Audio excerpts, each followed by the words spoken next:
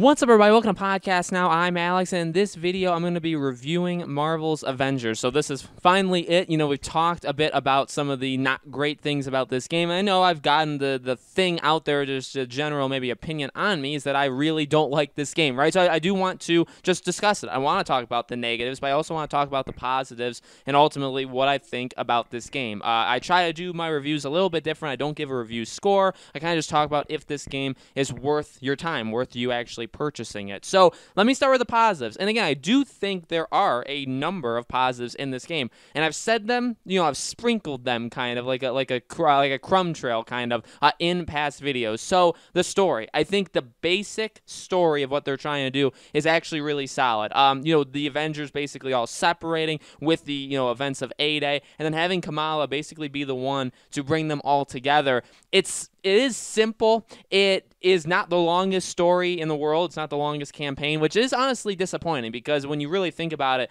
the campaign, I mean, you can beat this thing in 6, 7, 8 hours, somewhere in that range. Yes, you can go maybe a little bit higher up there, but really, I can't imagine you would spend more than 10, 12 hours on the campaign. So that is a little disappointing. I mean, that's an average length. That's kind of what games have, many games throughout all of history have had lengths that time. So I'm not going to criticize them based off of length. In fact, what I'm saying actually in a praise is I would have liked more. I actually would have liked more. And that kind of stems some of the weaknesses of, I talk about villains, when I talk about other things, it kind of does stem from that where it's like, I do actually think they have a really solid baseline basically for this game. And I just wish there was more to it. But the story is very solid. Kamala is very, very good. Again, I talked about her. When I played the beta, I wasn't a big fan. I thought she was a little annoying. But let me tell you, I mean, I completely 180 myself because I think she's a phenomenal character. I think the actress for her does a phenomenal job. I've said it before. I actually like Nolan North's Tony Stark. I mean, yeah,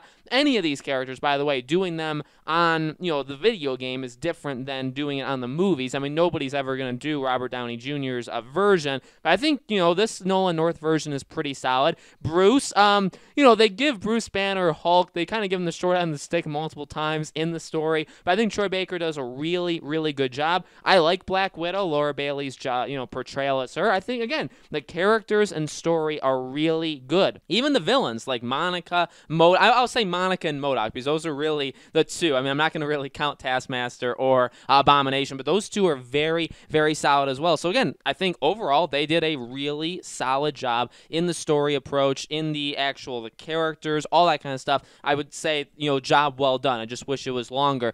The other positives is, look, this game, firstly, is probably not fully for me. I don't think I'm going to be the one to spend like 100+ hours playing this game nonstop every day, every week of every month. Okay, and I've talked about that before, right? And that's why I think talking about this game in a review is difficult because, I guess you could say, that is kind of the case for any game. Some games are just going to speak to certain people more than others. And a game like this, with the Destiny style, the looter basically, right, of constantly getting your gear, constantly having the gameplay loop of going back in and constantly leveling up and getting those skills, all that stuff. I mean, that is flat out going to work with some people, and it's not going to work with some people. I wouldn't say it doesn't work for me because, look, factually, I played this game a lot. I think I'm power level like 89 or 90 with my highest character. Now, granted, I haven't really played any other characters online, and I'm embarrassed to say that I believe even my Captain America and my Black Widow are still power level 0. So, I mean, I haven't done it for all of them, and again, that kind of goes to the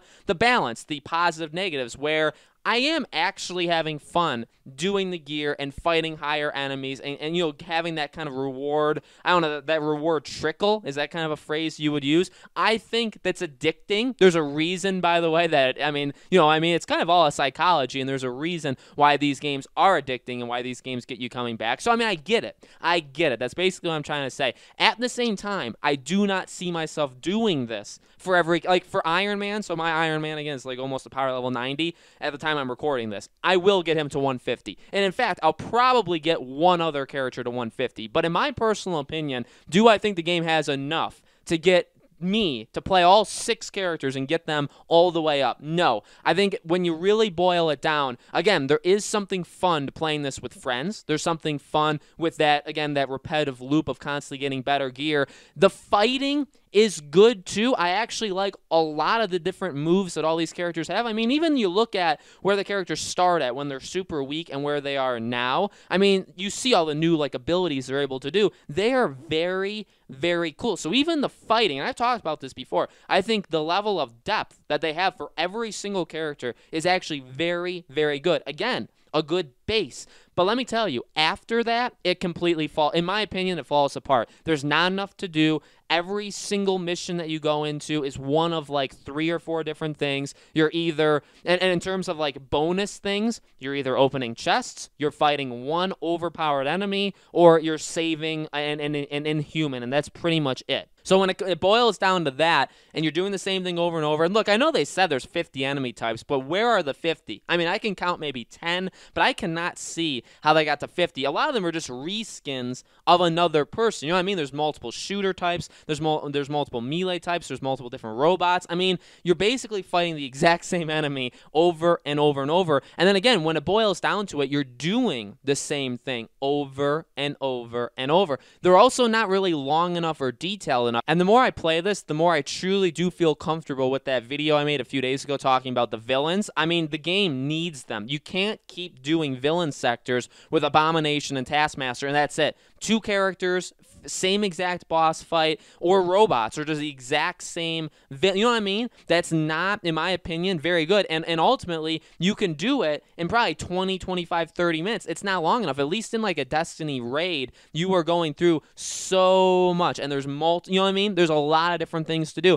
And I get it. There's the mega hives, there's the aim sectors, whatever they call them, like the wave-based mode. But even then, it's just waves, they're higher enemies, you're fighting the exact same villain at the end of them all, again, Abomination. So, like, what can we get something new? Again, DLC in terms of heroes, I'm very excited for. They need to add villains to it as well. And honestly, it's a necessity. They absolutely need to add more to this game, because I think, to be quite honest with you, this is a game, and because I've seen so many different people do reviews, and they've talked about how it's really like 2 different takes, like there is so much positive and there is so much negative, and I think, honestly, that's probably the best way. You can only say that in a video title so much, right? I've seen all these different channels, I've seen all these different articles, every single gaming article do that. Some are taking, you know, full-on positives and full-on negatives, but to me, it really is. It's a tale of 2 stories where I think, at its core, there's a solid foundation. The characters, the story,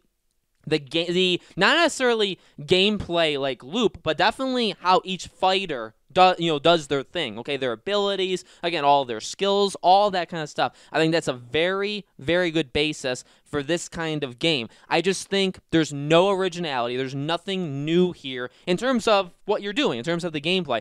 I've done all of this stuff before in other games, and I could argue better, because when it's in this game, again, there's war zones, drop zones, there's iconic, but at the end of the day, you're doing the same thing. You're doing the exact same thing for 15, 20, 25, 30 minutes, and even, again, in the larger missions, you know, when you can kind of go around, there's still only you save an inhuman, you fight a higher enemy, you open like 5 chests that are maybe, and then you go and you do the main objective, and that's it. That's the only thing you do in all of these, and then it boils down to fighting the exact same kinds of enemies over and over and over again. And there's no, in my opinion, like and I don't know, because I don't play that many of these kind of games, okay, but there's not like a story arc or something that's very like important to me that makes me want to play it. You know what I mean? I like, we're not really doing anything all that important in these missions to make me feel like I did anything. In fact, some of the drop zones that take probably 5 to 10 minutes, what are we really doing? You know what I mean? Now, maybe that's more of like a story side of me where like I want a reason for doing these kind of things. And so I'm not going to necessarily blame the game for that. A lot of games, I think, do that. But again, like why are we doing it? Why are we facing the exact same enemies over and over and over again? So it really is. It's a tale of 2 stories. I would not say, and I said it before, I would not say I'm disappointed, because it's kind of what I expected. Is this a bad game? Well, there's some bad things in it. I would say overall it's a pretty darn average game. I'd say, and oh, I forgot graphics and frame rate and stuff like that. I mean, I would like to avoid talking about that stuff because that would probably get me pretty mad. At times, this game looks like a 2007 game. At times, this game feels like a 2007, 2010, somewhere in that range, early last-gen kind of game. There's a lot of stuff wrong. It seems like this game was trying to be something, and it probably should have been delayed for quite some time to at least iron out all of these, day one issues, which they are going to fix, but at the same time,